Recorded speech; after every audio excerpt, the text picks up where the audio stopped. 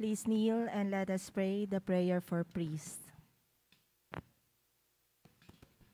In the name of the Father, and of the Son, and of the Holy Spirit. Amen. O Almighty, eternal God, look upon the face of your Son, and for love of him, who is the eternal high priest, have pity on your priests. Remember, O most compassionate God, that they are but weak and frail human beings. Stir up in them the grace of their vocation, which is in them by the imposition of the bishop's hands. Keep them close to you, lest the enemy prevail against them, so that they may never do anything, in the slightest degree, unworthy of their sublime vocation. O Jesus, I pray for your faithful and fervent priests, for your unfaithful and tepid priests, for your priests laboring at home or abroad in distant mission fields, for your tempted priests, for the lonely and desolate priests, for your young and elderly priests, for your sick and dying priests, for the souls of your priests in purgatory. But above all, I commend to you the priests dearest to me, the priest who baptized me, the priest who absolved me from my sins, the priest at whose masses I assisted, and who gave me your body and blood in holy communion, the priest who taught and instructed me, or helped and encouraged me, all the priests to whom I am indebted in any way. O Jesus, keep them all close to your heart, and bless them abundantly, in time and in eternity. Amen. Please stand for the Angelus. The angel of the Lord declared unto Mary, and she conceived by the power of the Holy Spirit. Hail Mary, full of grace, the Lord is with you. Blessed are you among women, and blessed is the fruit of thy womb, Jesus. Holy Mary, Mother of God, pray for us sinners, now and at the hour of our death. Amen. Behold the handmaid of the Lord. Be it done unto me according to thy word. Hail Mary, full of grace, the Lord is with you.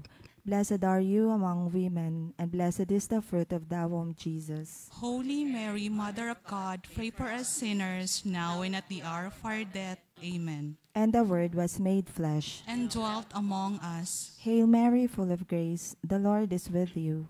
Blessed are you among women, and blessed is the fruit of thy womb, Jesus. Holy Mary, Mother of God, pray for us sinners, now and at the hour of our death. Amen. Pray for us, the Holy Mother of God, that we may be made worthy of the promises of Christ. Let us pray.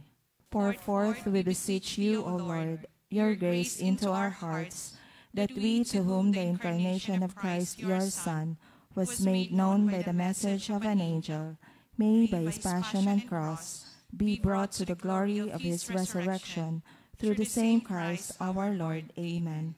Glory to the Father, and to the Son, to the Holy Spirit. As it was in the beginning, is now, and will be forever. Amen. Glory to the Father, and to the Son, and to the Holy Spirit. As it was in the beginning, is now, and will be forever. Amen. Glory to the Father, and to the Son, and to the Holy Spirit. As it was in the beginning, is now, and will be forever. Amen. In the name of the Father, and of the Son, and of the Holy Spirit. Amen. Please be seated.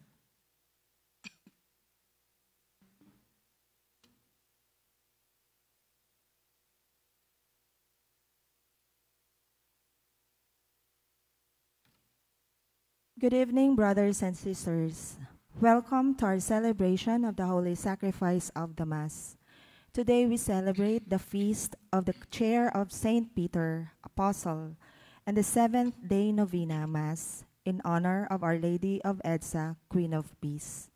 Our presider is Reverend Father Dave Concepcion, Chaplain of Santo Niño de Paz at Greenbelt, and President of Catholic Travel Incorporated. Please stand.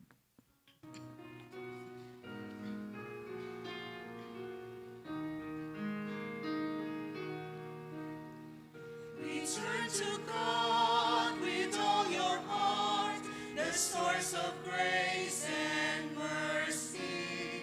Come seek the tender faithfulness of God. Return to God with all your heart, the source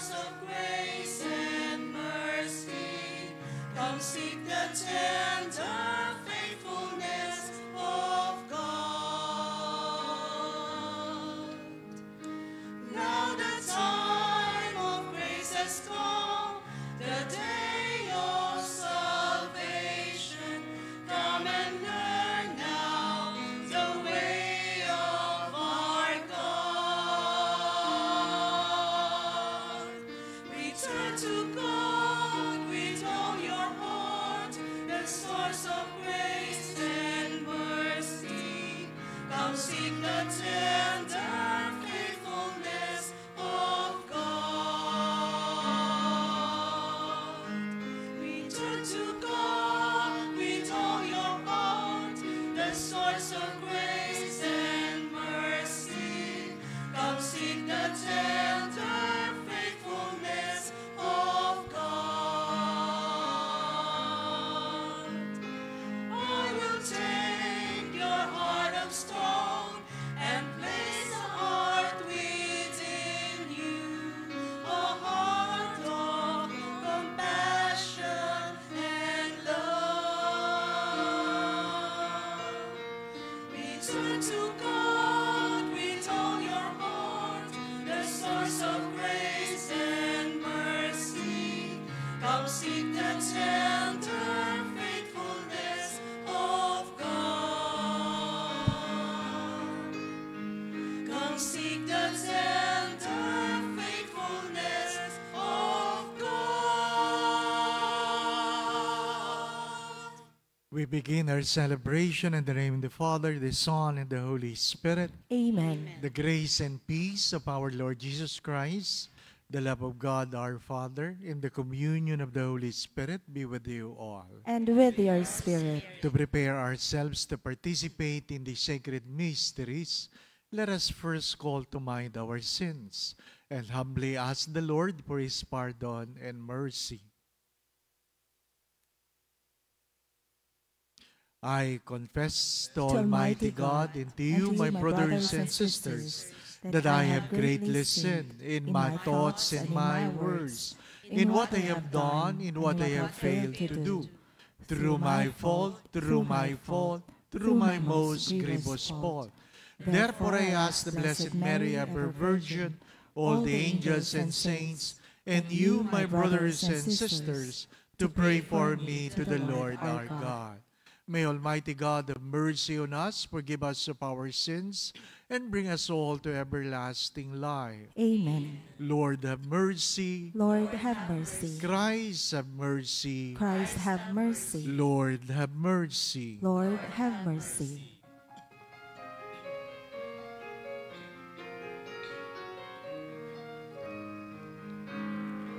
Glory to God, glory to God, glory to God in the highest, and on earth, peace to people of good will. We praise you, we bless you, we adore you, we glorify you, we give you thanks for your great glory, Lord God, heavenly King, O God, Almighty Father. Glory to God, glory to God, glory to God in the highest, and on earth, peace to people of good will. Lord Jesus Christ, only begotten Son, Lord God, Lamb of God, Son of the Father, you take away the sins of the world, have mercy on us. You take away the sins of the world, receive our prayer. You are seated at the right hand of the Father. Have mercy on us. Glory to God, glory to God, glory to God in the highest, and on earth, peace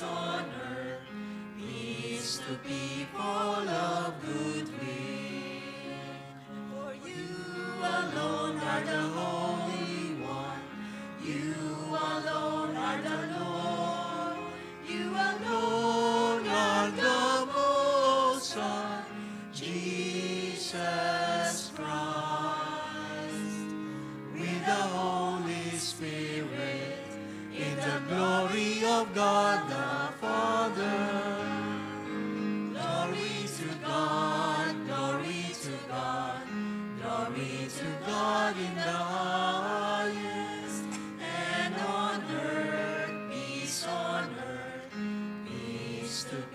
full of good will. Amen. Amen.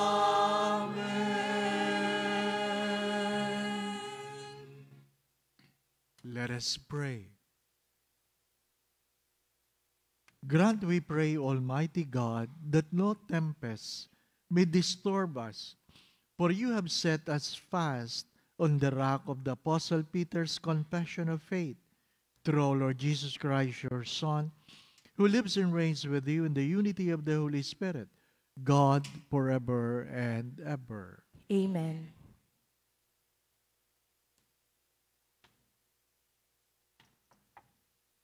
A reading from the first letter of St. Peter.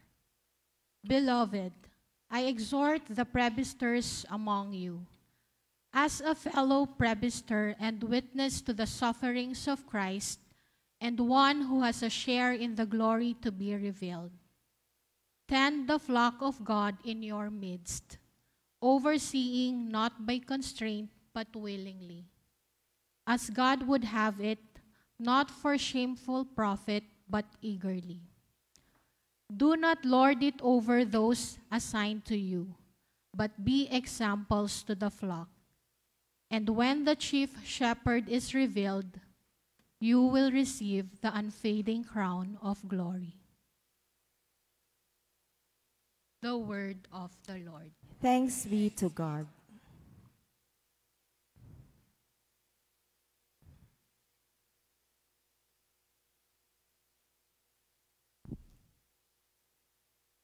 The Lord is my shepherd, there's nothing I shall want. The Lord is my shepherd, there is nothing I shall want.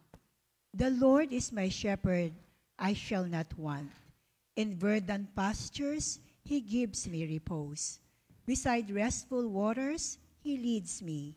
He refreshes my soul. The Lord is my shepherd, there is nothing I shall want. Even though I walk in the dark valley, I fear no evil, for you are at my side, with your rod and your staff that give me courage. The Lord is my shepherd, there is nothing I shall want. You spread the table before me in the sight of my foes. You anoint my head with oil, my cup overflows. The Lord is my shepherd, there is nothing I shall want.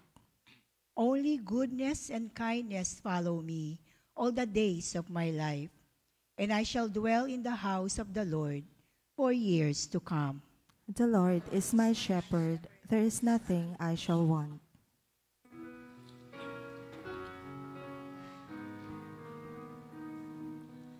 Glory and praise to you, Lord Jesus Christ. Glory and praise to you, Lord Jesus Christ. You are Peter, and upon this rock I will build my church. The gates of the netherworld shall not prevail against it.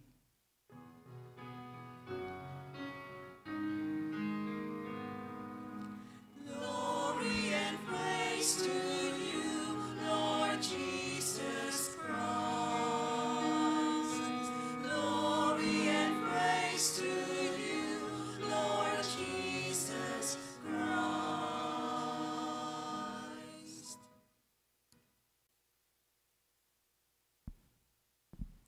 The Lord be with you. And with your spirit.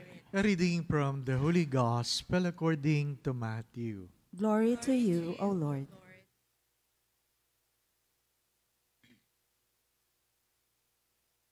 When Jesus went into the region of Caesarea Philippi, he asked his disciples, "Who do people say that the Son of Man is?"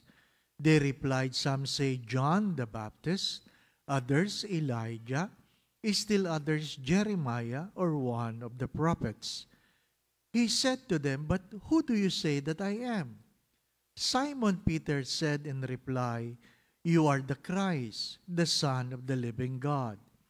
Jesus said to him in reply, "Blessed are you, Simon, son of Jonah, for flesh and blood does not reveal this to you, but my heavenly Father. And so I say to you, you are Peter, and upon this rock I will build my church, and the gates of the netherworld shall not prevail against it. I will give you the keys of the kingdom of heaven. Whatever you bind on earth shall be bound in heaven, and whatever you loose on earth shall be loosed in heaven.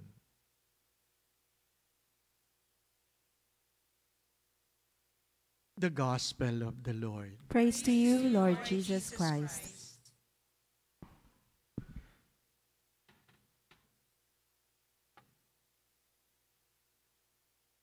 We are celebrating the chair or the feast of the chair of Saint Peter.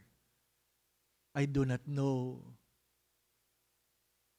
if it was already told to you that the chair is called cathedra. Cathedra. That's why where the chair is, the church is called cathedral. The cathedral in every diocese doesn't mean the biggest, the most beautiful, but it is where the chair of the bishop is located. Mahalaga po yun, ano po? And we are commemorating the succession of the chair of Saint Peter. It's good to understand that we remember the story. We remember the story.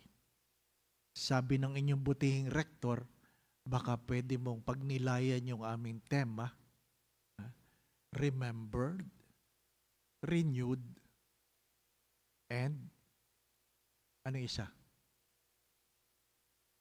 Reflect. Ano pa? Reflect. 3R. Pero allow me na baguhin ko, ano po? Remembered, reflect, and renewed. There's no renewal without reflection. There can only be renewal if there is a reflection. And there can only be a reflection if we can still remember. Kasi kung wala ka naman naalala, ano naman ang pagninilayan mo? Di po ba? Ano? Dapat meron kang naaalala. Kailangan meron kang naaalala. Ang problema natin, madali tayong makalimot. Di po ba? Ano? Madali tayong makalimot. Pero tandaan niyo po niyo ito. Ang lahat ng kasalanan, pwedeng patawarin. Pero may mga bagay na hindi pwedeng limutin. May mga kasalanang pwedeng patawarin, pero hindi pwedeng limutin. Bakit hindi pwedeng limutin? Sapagkat pag nakalimot ka, makakalimutan mo ang aral na idinudulot ng iyong karanasan. What is the question of today? Who do you say that I am? Sino ba ako? Do not separate the question of Jesus, who do you say that I am, to the three questions of Jesus, to the same person. Peter, do you love me? Do you love me? Ngayon, kilala mo ako. Ang kasunod na tanong ay, mahal mo ba ako? Sapagkat hindi lahat ng kilala ninyo, mahal ninyo. Di po ba, anak? Mahalaga yun. Hindi sapat na kilala mo ang Diyos. Dapat mahal mo ang Diyos. Mahal mo ang Diyos. Dahil kung hindi mo mahal, hindi mo pahahalagahan. Nililimot mo, hindi dahil hindi magandang karanasan, kundi dahil hindi mo pinahalagahan. My dear friends, my brothers and sisters, madalas nyo yung nadidinig sa akin, pwede kang maglingkod nang hindi ka nagmamahal. Pero kahit kailan, hindi ka pwedeng magmahal nang hindi ka naglilingkod. Pwede kang magtiis ng walang pagmamahal. Pero kahit kailan, hindi ka pwedeng magmahal na hindi ka marunong magtiis. Pwede kang magbago ng walang pagmamahal. Pero kahit kailan, hindi ka pwedeng magmahal na hindi ka magbabago. Maraming bagay na pwedeng gawin na walang pagmamahal. Ngunit ang pagmamahal, yung tanong ng Diyos, do you love me? Should move us to a life that is renewed. To a life that is renewed. Hindi lang yung puro reflection. Dapat merong pagbabago. Hindi lahat na tumatanda nagbago. Tumanda lang.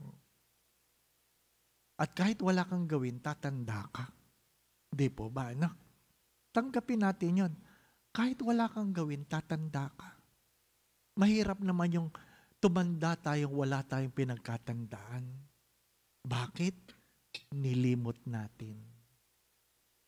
Huwag natin kakalimutan kung bakit merong EDSA shrine.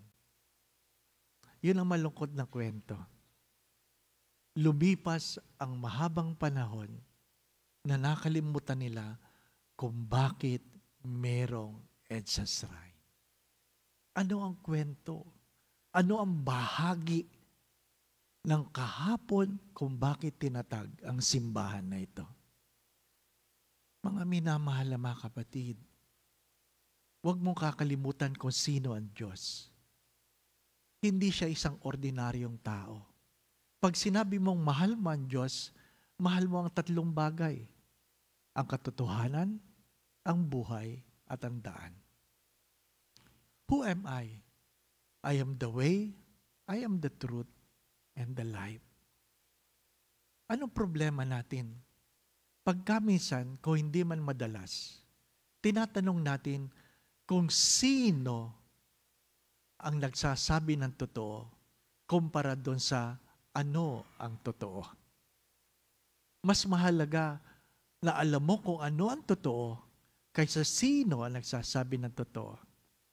Kasi pagka minsan, kung kaibigan mo nagsasabi, kahit mali, nagiging totoo. Di po ba? Alam naman natin, sorry ha, hindi ito politika.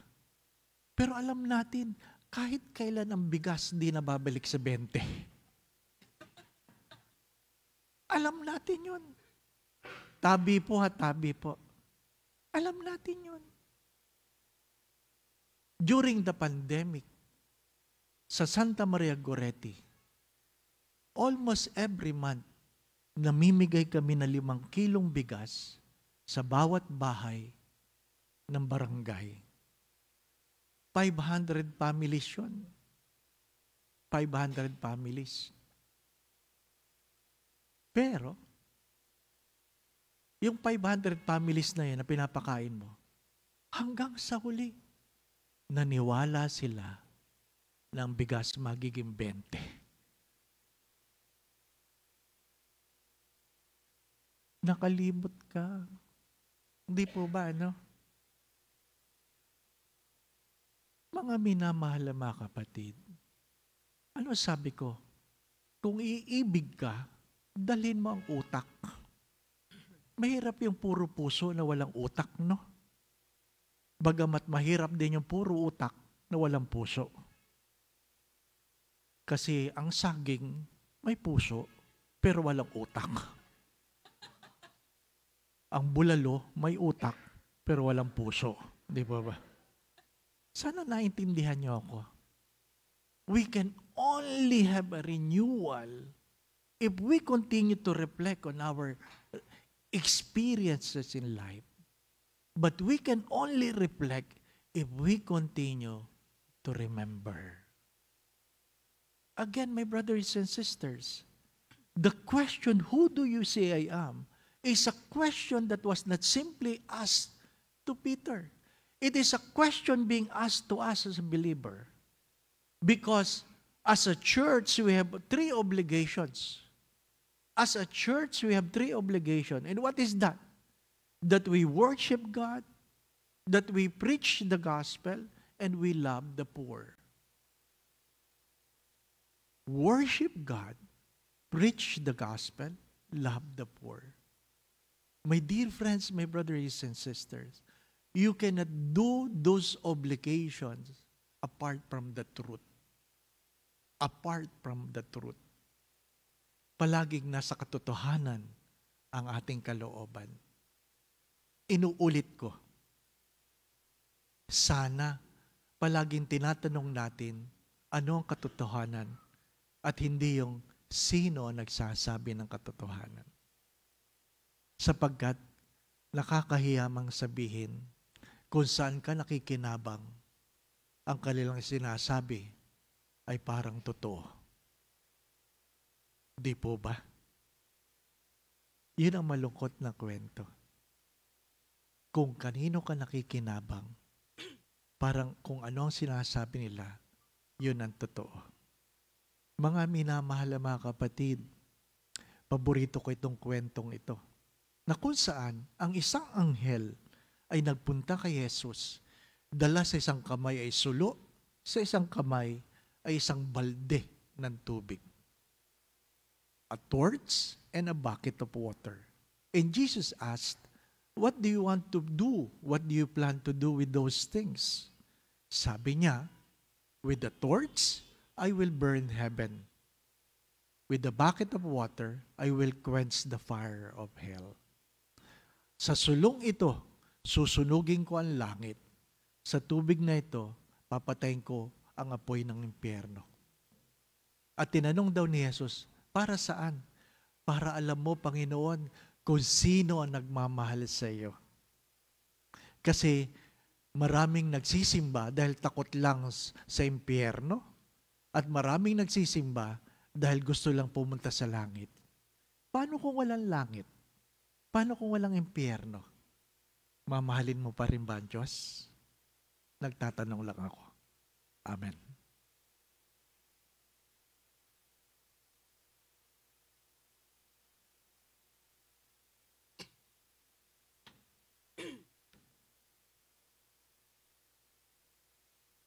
Let us all rise and bring together prayers and petitions.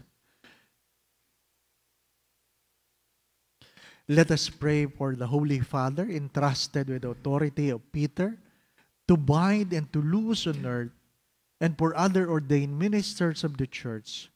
Let us show them our filial obedience as they teach us the law of Christ.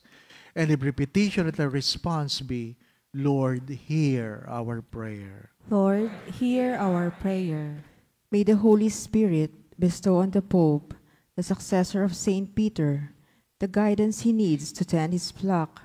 May the Lord be his light, his strength, and his consolation. We pray, Lord, hear our prayer. May we hold fast on the rock of the Apostle Peter's confession of faith and welcome the magisterium of the Church with filial love. We pray, Lord, hear hear our our prayer. May the ordained ministers be examples to the flock by their holiness of life and willing service to those entrusted to their charge. We pray, Lord, hear our prayer. May the faithful pray for the shepherds of the Church. May they bear with their human weakness and give them encouragement in their labors. We pray, Lord, hear our prayer.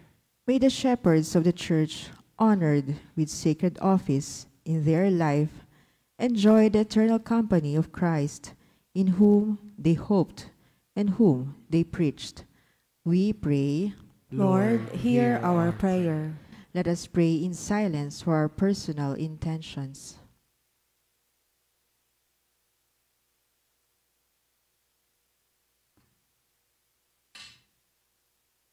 We pray, Lord, hear our prayer. Lord our God, send your church shepherds with the heart of your Son, the Good Shepherd, that they may oversee your flock not by constraint but willingly. At the end of their labors, bestow on them the unfading crown of glory. This we ask through the same Christ our Lord. Amen.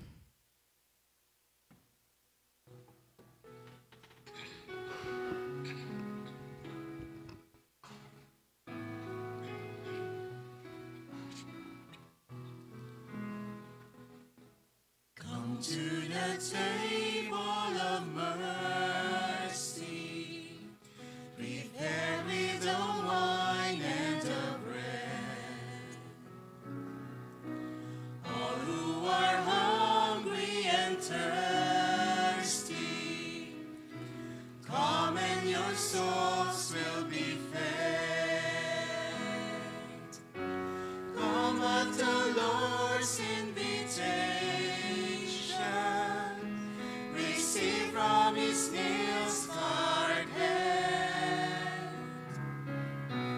Eat of the bread of salvation, drink of the blood of the Lamb.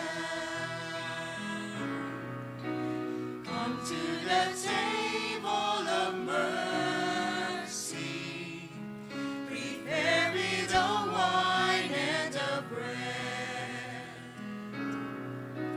All who are hungry and thirsty, come and your souls will be fed. Come at the Lord's invitation, receive from his nail-scarred hand. Eat of the bread of salvation, drink of the blood of the Lamb.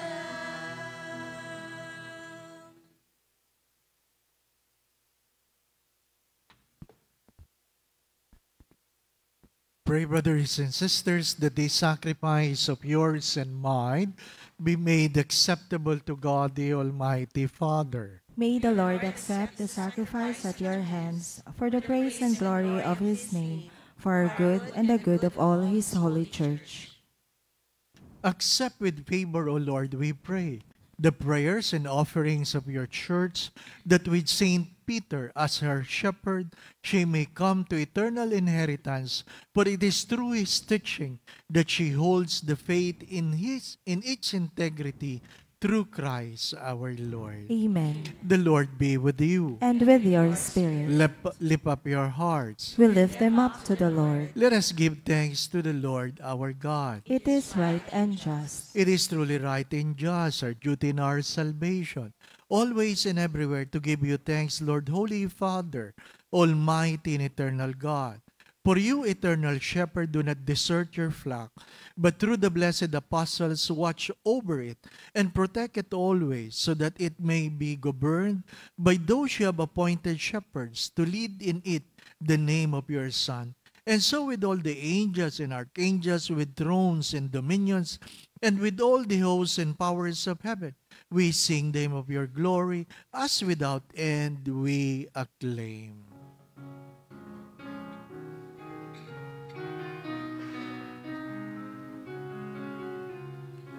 Holy, holy, holy, Lord God of hosts, heaven and earth are full of your glory, full of your glory.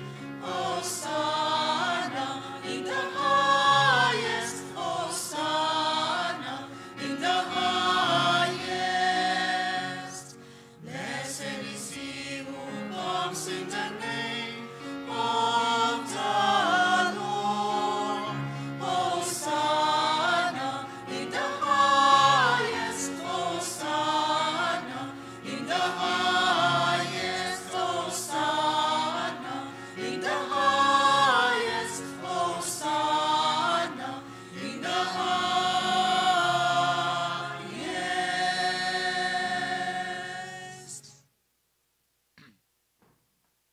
You are indeed holy, O Lord, the fount of all holiness. Make holy, therefore, these gifts, we pray, by sending down your Spirit upon them like the dew fall, so that they may become for us the body and blood of our Lord Jesus Christ. At the time he was betrayed and entered willingly into his passion, he took bread, gave you thanks, broke the bread, gave it to his disciples, saying, "Take this, all of you, and eat of it, for this is my body, which will be given up for you."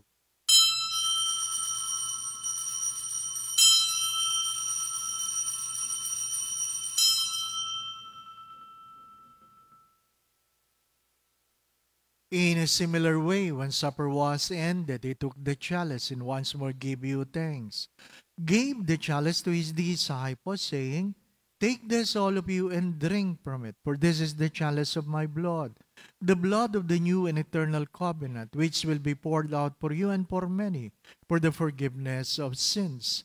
Do this in memory of me."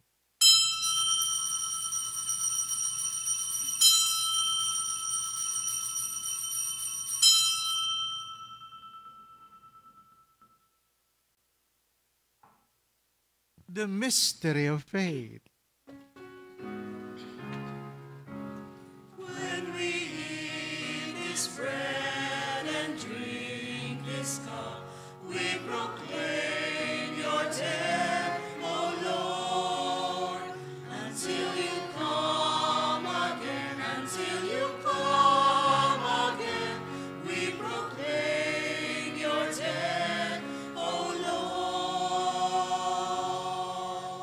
Therefore, as we celebrate the memorial of his death and resurrection, we offer you, Lord, the bread of life and the chalice of salvation, giving thanks that you have held us worthy to be in your presence and minister to you. Humbly we pray that partaking of the body and blood of Christ, we may be gathered into one by the Holy Spirit.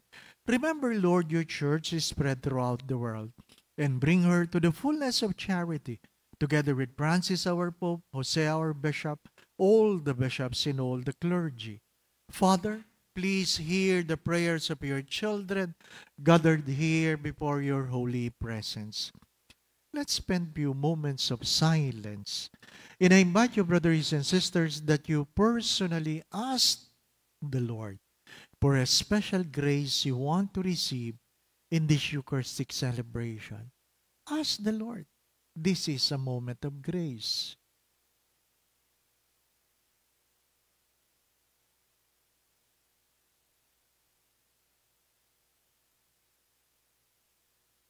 Remember also all our brothers and sisters who have fallen asleep in the hope of the resurrection, and all who have died in your mercy, welcome them into the light of your face. Have mercy on us all, we pray, that with the Blessed Virgin Mary, Mother of God, with Saint Joseph, her most chaste spouse, with the blessed apostles, and all the saints who please you throughout the ages, we may merit to be co-heirs to eternal life, and may praise and glorify you through your Son, Jesus Christ. Through him and with him and in him, O God, Almighty Father, in the unity of the Holy Spirit, all glory and honor is yours forever and ever. Amen, amen, amen, amen, amen, amen, amen. Gathering all our prayers into one, let us now pray to the Father in the very words our Lord Jesus Christ taught us.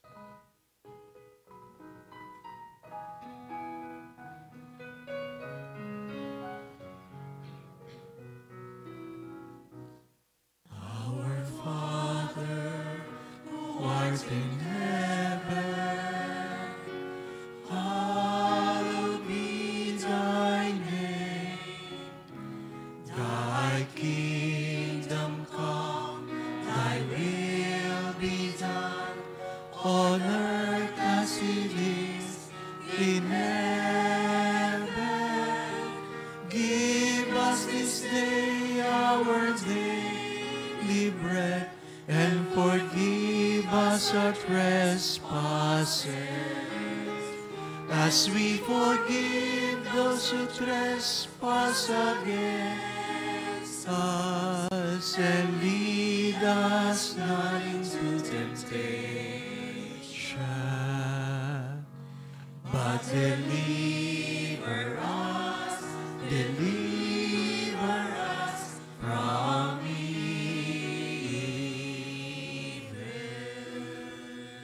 Deliver us, Lord, we pray, from every evil. Graciously grant peace in our days, that by the help of your mercy, we may be always free from sin and safe from all distress. As we await the blessed hope and the coming of our Savior, Jesus Christ.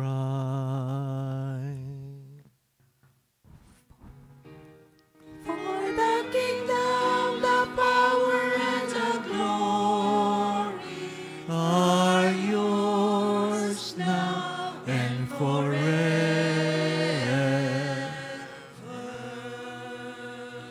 Lord Jesus Christ, who said to your apostles, "Peace I leave you, my peace I give you," kindly look not on our sins, but on the faith of your church, and graciously grant us peace within our hearts, peace in our mind, peace in our own homes, in our own families, peace here in our parish, peace in our country and in the world, and grant unity in accordance with your will, who lives and reigns forever and ever. Amen. My dear brothers and sisters, the peace of our Lord be with you always. And with your spirit. Let us now bless one another by giving each other the sign of peace. Peace be with you.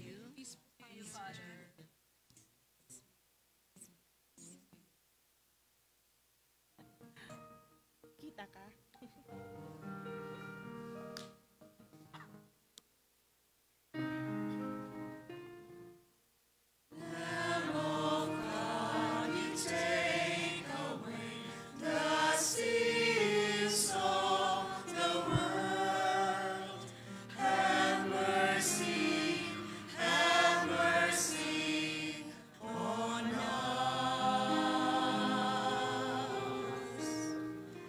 Lamb of God, you take away the sins of the world. Have mercy on us. Lamb of God, you take away the sins of the world.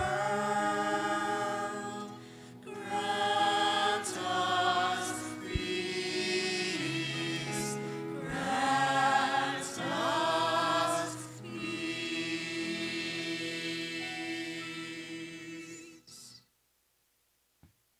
My dear brothers and sisters, this is Jesus, the Son of Mary, the Lamb of God, who takes away the sins of the world. Blessed are you who are invited here to receive him in Holy Communion. Lord, I am not worthy that you should enter under my roof, but only say the word, and my soul shall be healed.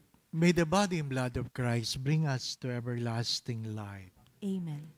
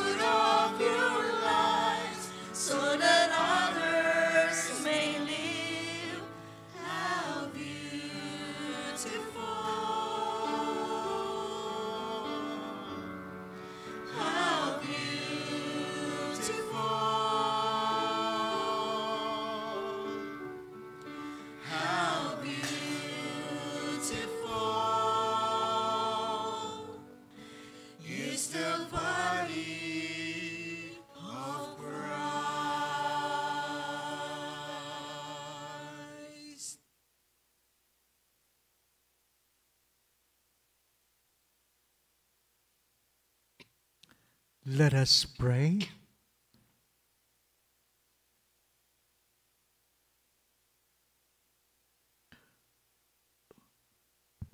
O God, who at our celebration of the feast day of the blessed Apostle Peter have nourished us by communion in the body and blood of Christ, grant, we pray, that this redeeming exchange may be for us a sacrament of unity and peace through Christ our Lord. Amen. Please kneel and together let us pray the prayer for peace.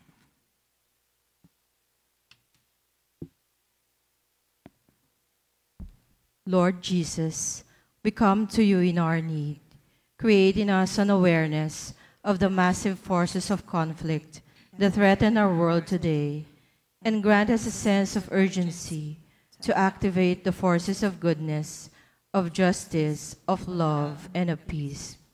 Where there is armed conflict, let us stretch out our arms to our brothers and sisters. Where there is abundance, let there be simple lifestyle and sharing. Where there is poverty, let there be dignified living and constant striving for just structures. Where there is selfish ambition, let there be humble service. Where there is injustice, let there be atonement. Where there is despair, let there be hope in the good news. Where there are wounds of division, let there be unity and wholeness. Help us to be committed to the building of your kingdom, not seeking to be cared for, but to care, not expecting to be served, but to place ourselves in the service of others, not aspiring to be materially secure, but to place our security in your love. Teach us your spirit, for it is only in loving imitation of you, Lord, that we can discover the healing springs of life that will bring about new birth to our earth and hope for the world. Amen. Our Lady, Queen of Peace, Pray for us. Please be seated for a moment for some announcement. The Novena Masses in honor of Mary, Queen of Peace, will be from February 16 until February 24 at 6 p.m. Invited priests and bishops are the main celebrants and homilists. On February 23 at 9 a.m., a Mass will be celebrated at the shrine to commemorate the 1986 People Power Revolution. This is also to promote the spirit of EDSA and to pray against moves to change the 1987 Constitution. On February 24, from 9 a.m. to 12 noon, volunteer lawyers of the Shrine's free legal aid program will conduct free legal consultations and services at Serviam Hall. We encourage you to avail of these services. On the same day, February 24, there will be a Human Rights 101 lecture at the main church from 11 a.m. to 12 noon. We invite you to attend the lecture and learn some basic information about our human rights. It will be aired live over Radio Veritas. In the evening of February 24, immediately after the 6 p.m. Novena Mass, we invite you for the Barrio Fiesta at the People's Park upstairs. The different ministries and organizations of EDSA Shrine have prepared simple food and local delicacies for you. On February 25 at 6 p.m., the Fiesta Concelebrated Mass will be presided by His Excellency Most Reverend Pablo Virgilio David, D.D., Bishop of the Diocese of Caloocan and President of the Catholic Bishops' Conference of the Philippines. Procession of the image of Our Lady Queen of Peace follows immediately after the Mass. Thank you, and we hope to see you at the shrine of our Fiesta activities. Lastly, the EDSA Shrine community would like to thank Reverend Father Dave Concepcion for presiding today's Eucharistic celebration.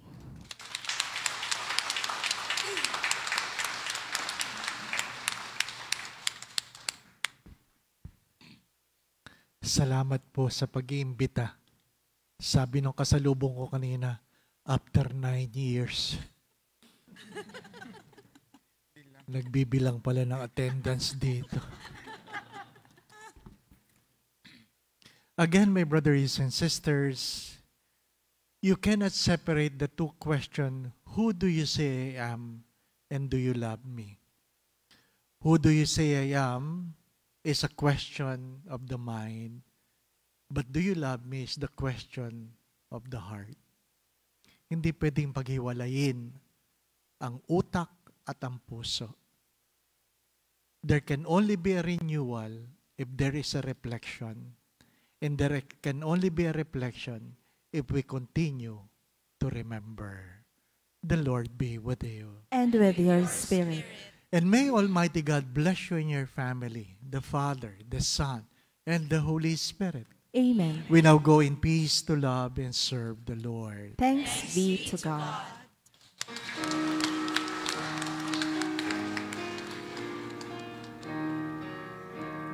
Sa'yo, mahal na Birhen ng Edsa, hiling namin kapayapaan. Dalhin mo kami kay Jesus na siyang aming kaligtasan. Mula sa gapos ng kamihan, kami ang umot iniligtas. Walang dugo, walang daas, kundi dasal at pag-ibig lamang. Sa rosaryo mo, mahal na Birhen, nagkaisa kami sa EDSA. Sa Eucharistia ng iyong anak, nagkabuklod kami, nagkaisa. Huwag mo kaming iwanan, sa aming